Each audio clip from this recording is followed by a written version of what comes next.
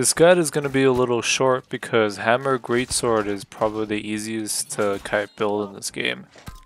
It also doesn't help that Spear counters Hammer heavily. Hammer is very slow and predictable. Most of its skills have grit, but our Vault Kick goes right through that. Just be aware they get a free dodge if you attempt to javelin or sweep them if you Vault Kick them while they had grit. That's just the way the game works, unfortunately.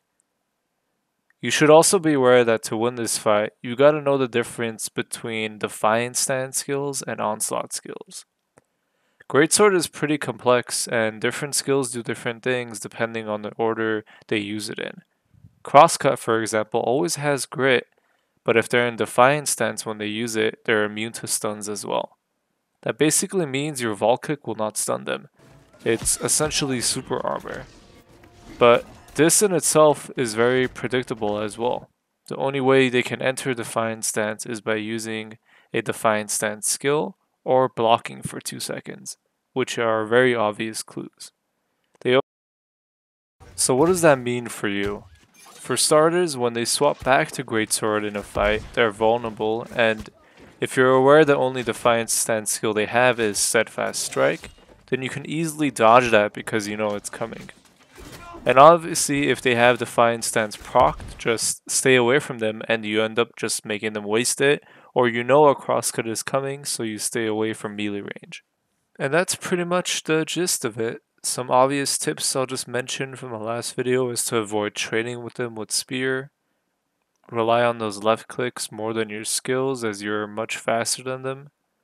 Play super safe and don't gray bar yourself in melee range. If they gray bar themselves, that's pretty much a GG. If they're medium or heavy, that's an easy win as well. And last but not least, just